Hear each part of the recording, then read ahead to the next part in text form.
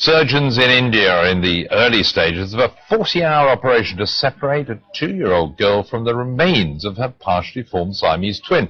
They've already separated the fused spines, and doctors say Lakshmi Tatma is responding well. The toddler was born with 4 arms and 4 legs. Without surgery, it's unlikely she'd survive into adolescence. Sky's health correspondent Thomas Moore explains. Without surgery, Lakshmi Tatma would almost certainly have died. She was born with 8 limbs, fused at the pelvis to a headless twin who failed to develop properly in the womb.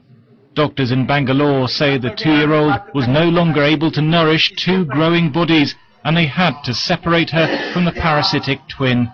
Unfortunately, we do not have a choice of waiting for the child to grow older. The problems will become even more difficult to solve as the child grows older.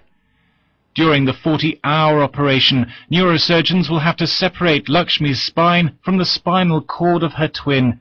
Cutting the wrong nerves could leave her paralyzed.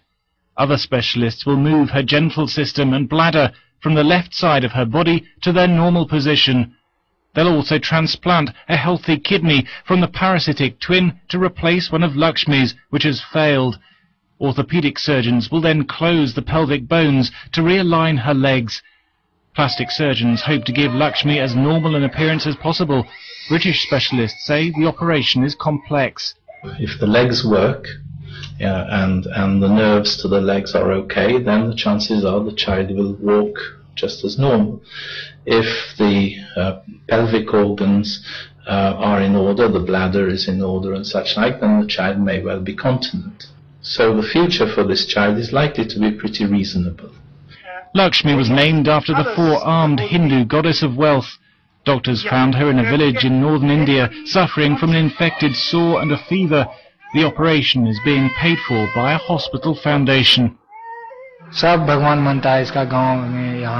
Everybody considers her a goddess at our village. All this expenditure has happened to make her normal. A team of 36 doctors will work in shifts to separate the twins. There's a 25% chance that Lakshmi will die, but surgeons say the early stages of the operation have gone very well. Thomas Moore, Sky News.